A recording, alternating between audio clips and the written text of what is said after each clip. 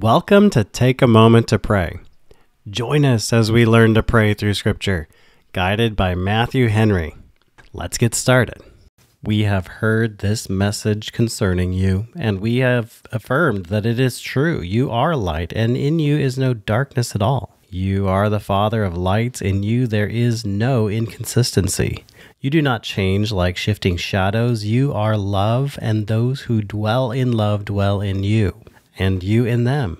Every good and perfect gift comes from you. You are the blessed and only potentate, King of the kings and Lord of the lords. You alone are immortal. You live in the light which no man can approach. No man has ever seen you or can see you.